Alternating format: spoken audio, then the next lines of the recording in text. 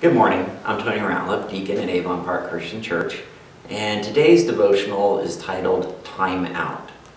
One morning in a small town in Switzerland, the clock in the tower stopped. Children, unaware of what happened, naturally thought that they had more time to play and enjoy the lovely spring day. Secretaries on their way to work stopped to visit with their friends in little shops that surrounded the square. Men reading their newspapers took extra time to enjoy their stories. After about 30 minutes, the clock started again, and the children, the secretaries, and the businessmen, noticing that the hands were moving, ran off to their appointments. All the people were late because they had trusted the clock that had pointed to the wrong time.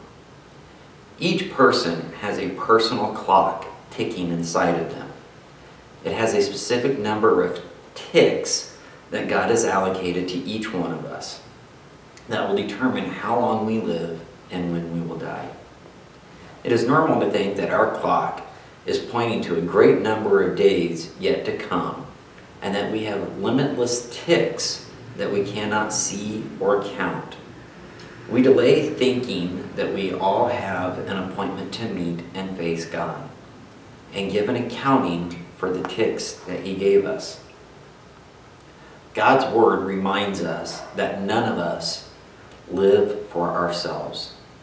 God has given each of us the power to make plans and dreams and look forward to the future. But the most important thing we must do is include God in our plans. Do not forget that while we live to please God. And when we die, we go to be with Him. So step one is accept Christ as your Savior. Let's pray. Help us, Father, to be mindful of the ticking of our clock, to always be aware of the fact that we have no assurance of tomorrow. May we be sure of our salvation. In Jesus' name, amen. The scripture for today is Romans 14:7 and 8. For we don't live for ourselves and die for ourselves. If we live, it's to honor the Lord.